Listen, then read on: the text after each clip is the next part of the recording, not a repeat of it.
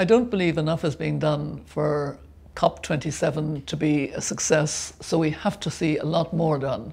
First of all, we have to see the big emitters who committed in Glasgow in COP26 that they would increase their ambition. And we're not seeing that. Unfortunately, this terrible war, the invasion by the Russian Federation of Ukraine has distracted from a focus on the big emitters, the G20. And I mean the United States, I mean Australia, which now has a different government, I mean China, I mean Russia, I mean Saudi Arabia, India, and we need to mention them and say that they need to do far more. The European Union is doing quite a lot, but can still do more. Also, we have a promise to double climate finance, climate adaptation finance by 2025.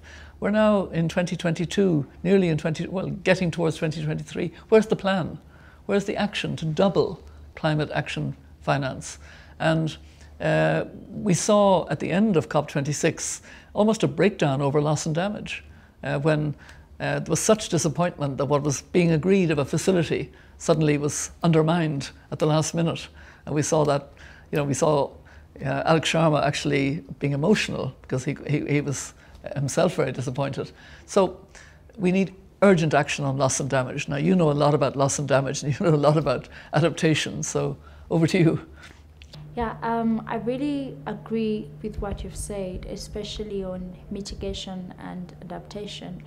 And I know that $100 billion was promised, but it was just promised. A long time ago now. A long time, yeah, and it hasn't, exactly. And it hasn't been delivered for the communities on the front lines of the climate crisis. And as we speak right now, the $100 billion is no longer enough. More money is needed to address mitigation, to address adaptation, and also, loss and damage. And these are some of the things that will make COP27 a success, to see real money being put in place, not promised money, real money being put in place for mitigation, for adaptation, and also for a loss and damage facility. And I also think that a thing that really needs to be worked on right now is to ensure the representation of activists from Africa. We saw that challenge, COP26 in Glasgow.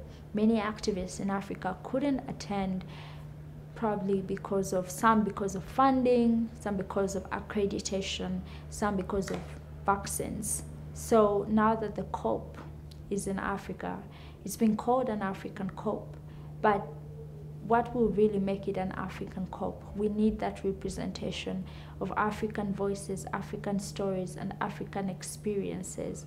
And I believe more needs to be done on ensuring that we have more activists at the COP.